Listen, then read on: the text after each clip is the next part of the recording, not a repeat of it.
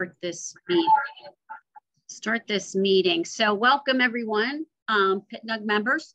Today we have Karl presenting expense commitments and budget validations. It's a SuiteApp, and we will let Karl go ahead and start your presentation, and I'm gonna mute out, okay? Perfect, thank you. Good afternoon, everyone.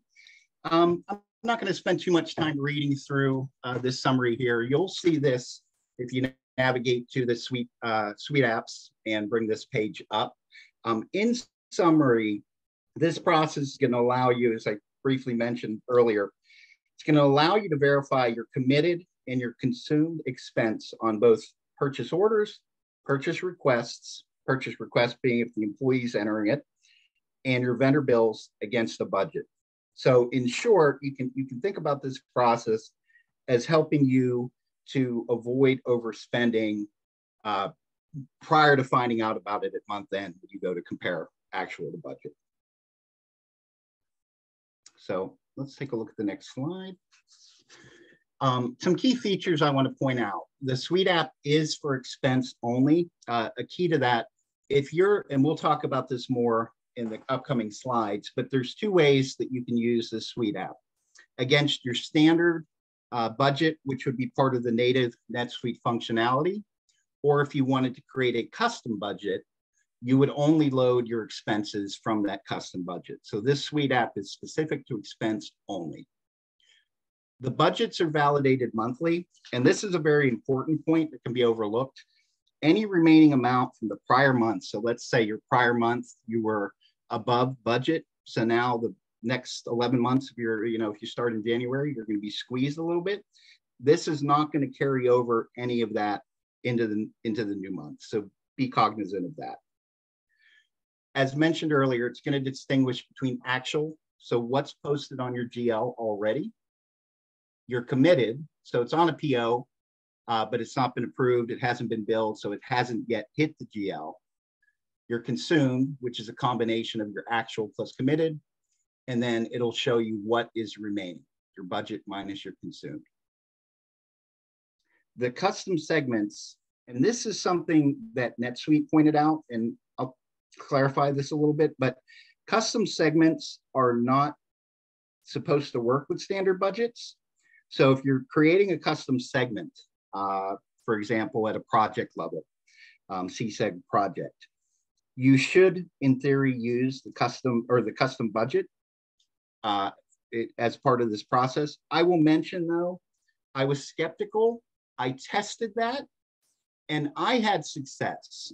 So when you read that in NetSuite in the help section or in the installation notes, take that with a grain of salt. I beg to differ on that last comment, but I'm just pointing that out, that's something that NetSuite calls out. I had success, though. Couple other key features. So when you install this and you have everything set up that we'll talk about, it's going to throw a warning on the purchase request, purchase order, and vendor bill, both at a header and a line level. So if the amount you put in percentage terms, you can't do dollar terms, but in percentage terms, if you're exceeding your budget or approaching the budget by a certain percent, you will get a warning both at the header and the line level. And you could also enable it for if a budget is not found. So for example, you didn't budget for a particular account and department at that level, it will tell you that there's no budget.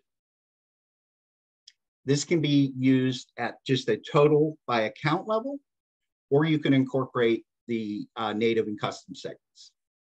If you do that, if you want to incorporate those segments, then you'll have to update the save searches that work in the background that I'll point out in subsequent slides.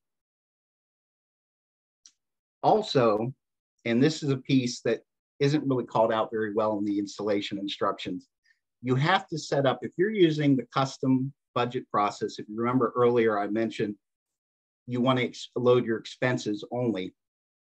Expenses are debits, so you need to create a non-posting credit account to offset those loaded expense debits. And then upon install, it's going to create a custom transaction type in the background called custom budget. So for anybody familiar with going into your transaction table and you have different transaction types, you're going to see a new type called custom budget and also a new custom import area. Any questions so far? And feel free to interrupt me if anybody has questions. I can't see the chat tool. And Rhonda, I know you said you'll call it out if anybody has any questions in there. Yes, I'm keeping an eye on it. So. Perfect. So once you install this, you're going to see a new budget tab that appears in the admin center.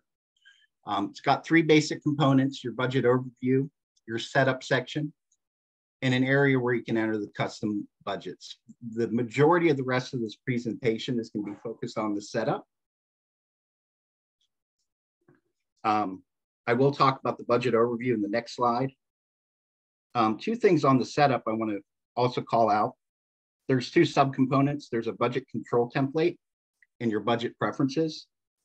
And then lastly, for this enter custom budgets area, which I won't talk about any further, this is just if you want to go ahead and key in your custom budget expense rather than do a CSV upload. So with regard to the budget overview that you just saw previously, this is really what it displays. And what I really want to illustrate with these two pictures, if you look down at the bottom where you have your categories, your budget, your actual on the left versus on the right, really what I'm trying to illustrate is that this is an interactive graph, which is really nice. If you're really just interested, for example, if you look at the right chart, you're really just interested in looking at your budget versus consume. You can deselect the other components to better draw out that picture. The other thing to mention on this is that this is, you're able to lock this down for different departments on their dashboards so that each department only sees their selected department. So the remainder, the remainder of this is really going to be talking about the setup. There are a number of features that you have to enable for this to work properly. The first is under the setup accounting preferences area. As mentioned earlier, you have to create that custom budget credit account and note on that account that it is your budget account.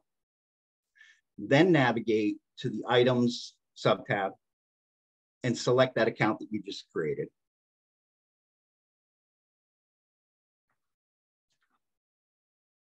Also under the setup accounting preferences, under the order management subtab, you want to make sure that you enable the allow expenses on purchases.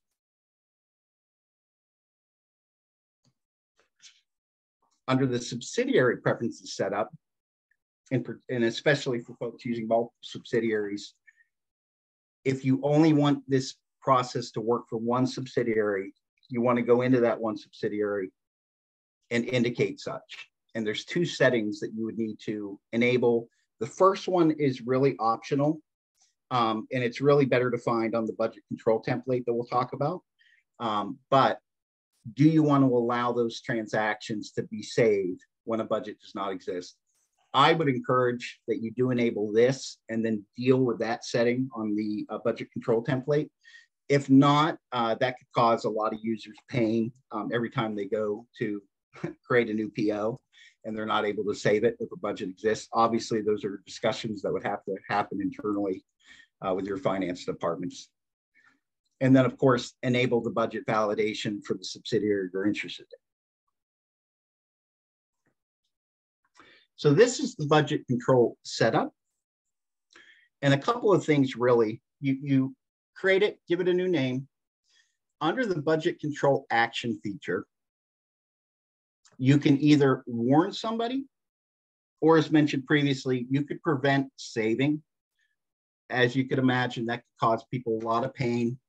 Perhaps you choose just to warn, and then folks can deal with talking with the department budget owners rather than holding up the process by preventing save.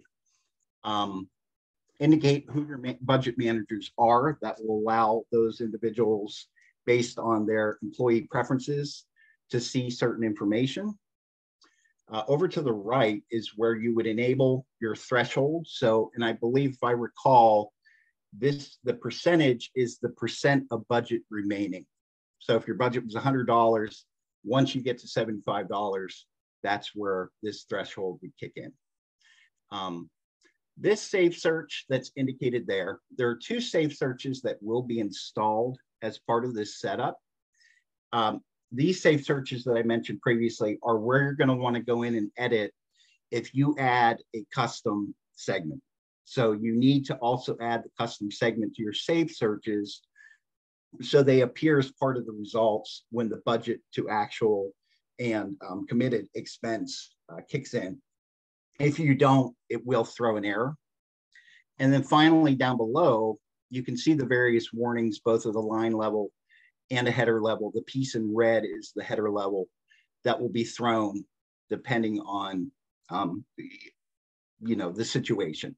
You can edit those messages to your liking. On the budget preferences setup, this is where, let me navigate back for a second. If you notice, I've called this budget control test.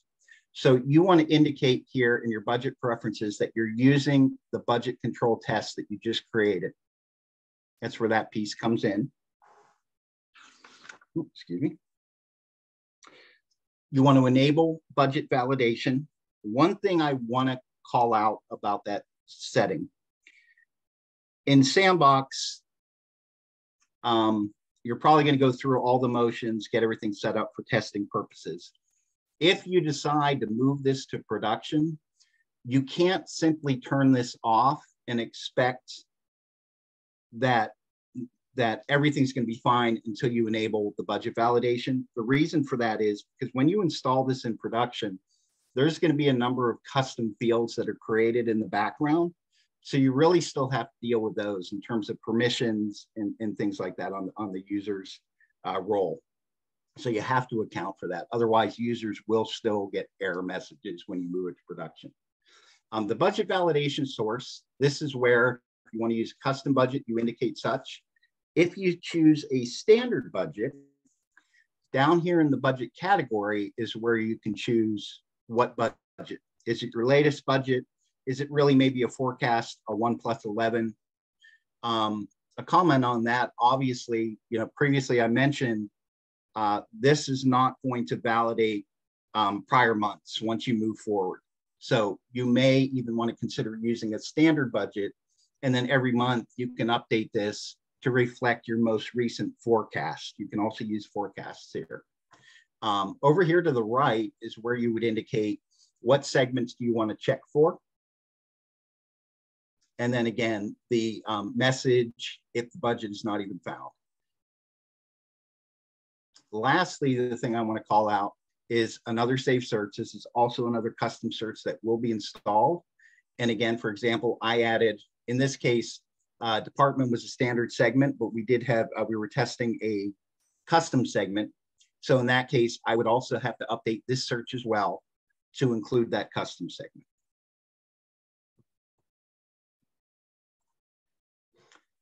This is part of the budget preferences. At the bottom of the page, you can actually just put in the budget name that you're using, and it will display for you at a summary level what the total amounts are.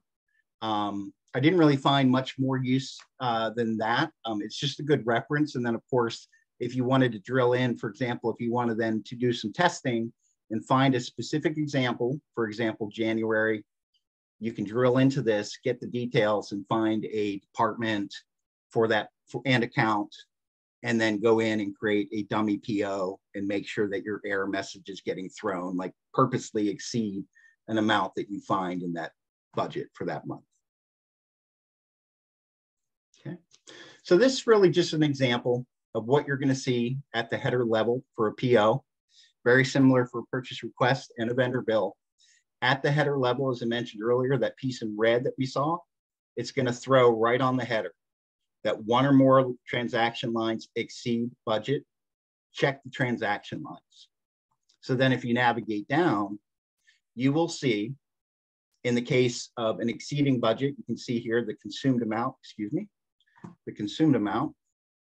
exceeds your budgeted amount, or in the case where no budget is found, it will throw a warning for you that there is no budget for that transaction line. And then finally, after doing some searching and testing, 2 or 3 rounds of doing testing, it did become more and more intuitive working through this detail. But there are 2 really good videos that are out there to also work through, depending on whether you want to use the custom budget setup or standard budget setup. That's it. Okay, anyone have questions? Now's the time to speak up, or you know what, if you think of something later, that's fine. Email me, I can get a hold of Karl. Yeah. We will definitely have the presentation for people. I'll probably email that, and we did record it, so I'll post that on the PITTSBURGH website. But any questions?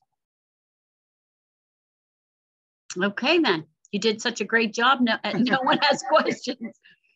But thanks, Karl. I appreciate you taking time to do this for our group. And everyone have a good afternoon. We'll hopefully talk to you soon. Bye. Thanks, Karl. Yes, AJ. Bye. Shout out to Karl. All right. Absolutely. See you guys. Bye. Bye.